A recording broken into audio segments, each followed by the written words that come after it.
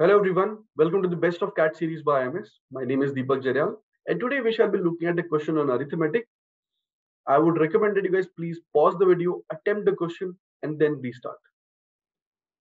I hope everybody had paused the video, and let's try to look at the approach now. The question says, the strength of an indigo solution in percentage is equal to the amount of indigo in grams per 100 cc of water. So the first statement is really trying to make you understand what you mean by the concentration of, let's say, indigo solution here, or the amount of indigo in 100 cc in terms of percentage. So if they're saying that the 200 cc bottles are filled with indigo solutions of strengths 33% and 17% respectively. So there are two bottles, bottle 1 and bottle 2. Both of them have a total capacity of 100 ml. Are filled with indigo solutions of strengths 33% and 17% respectively. So if I try to look at the data, I understand out of this 800, 33%, that is 33 times 8 would give us 264 ml is indigo, right? And 17% of 800, that is 136, is the indigo solution, is the amount of indigo in the bottle number 2. A part of the solution from the first bottle is thrown away and replaced by an equal volume of solution from the second bottle. So for example, if you throw away X amount from bottle number 1, the same X amount is poured from the second bottle into the bottle number 1. All right. Now, if the strength of the indigo solution in the first bottle now is changed to 21% in volume, then in cc, then of the solution left is, okay, then the solution left in the second bottle is how much? That is what the question is. Now, if you look at 264 ml was earlier, and now after removing something and adding from the second bottle, I'm left with 21% indigo. So if you remember, guys, we had thought that, if 800 ml is the initial quantity, if out of which X is removed and X is re-added, I understand the total quantity is still 800. Now out of this 800, now in the next scenario, in the eventual scenario, what is happening is that the total quantity of indigo is only 21%. Earlier it was 33%, now it has changed to 21%. So what is 21% of 800? So 21 times 8 would look like 168. So these are the few numbers that I have. Let's try to put them to use. So for example, I had 264 ml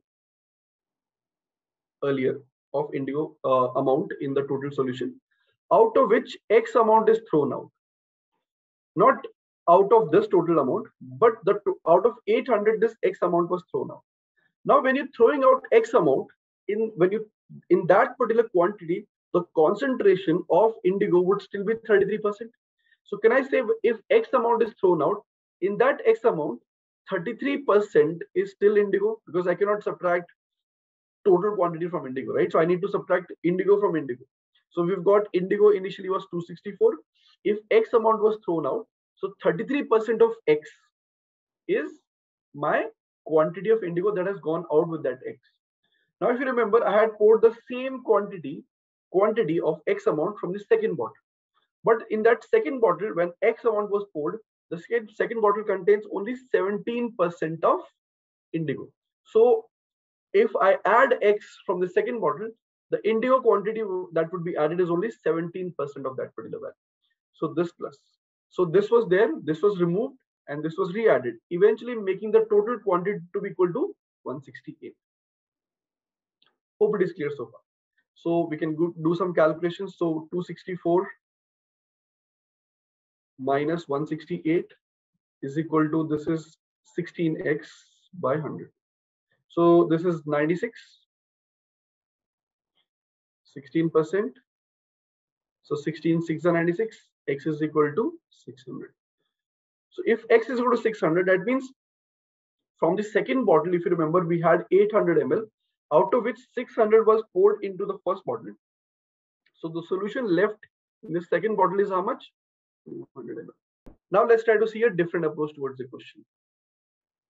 Now, as you saw that in the bottle 1, the concentration of indigo quantity or indigo concentration was 33%. which eventually changed to 21%. Now, in the entire story, what has happened is that we had 100 ml. I removed some quantity, but when I removed some quantity, in that removed quantity, the concentration of indigo was 33%. So can I say in the remaining quantity also, the concentration of indigo would be 33% also? So this 33% is representing the percentage of indigo in the remaining quantity of bottle 1, right? Now, when you're adding the same quantity or same amount of X from the second bottle, in that the concentration of indigo is still 17%. So in this 33%, I'm adding 17% indigo, making the overall concentration to be equal to 21%. Now we must look at this 33% of what values, this 17% of what value, and this 21% of what value. Let's try to understand. This 33% is 33% of the indigo solution left in the remaining bottle of bottle 1. Now this 17% is the quantity or the concentration of indigo that was in the amount that was taken from the second bottle. Now this 21% is representing the concentration of indigo in the total amount of bottle 1, because when you remove X and you add X, the total amount of bottle 1 would still be equal to 800. Now this is representing the concentration in the entire bottle. This is representing the concentration of indigo in the left out quantity in bottle 1. This the 17% is representing the concentration of indigo in the quantity that was taken in. So if I take alligation, if I do alligation here, so 17 minus 21, the difference is 4. This is how much? 12. Now if I look at this, 4:12 is how much? 1:3. Now what does this 1:3 means? This 1 is the quantity of solution left in the bottle 1. This 3 representing the quantity of amount that you're taking from the bottle 2, and 1 plus 3 that looks like 4. This is the total quantity in bottle 1, right? Now in terms of ratios, it is 4. In actually, if you remember, 800 was the total quantity earlier. You removed X and you added X, so eventually the total quantity is still 800. Now when in terms of ratios, we are representing the total quantity as 4, but in actual quantity is 800. So to make 4 to 800, I have to multiply by 200.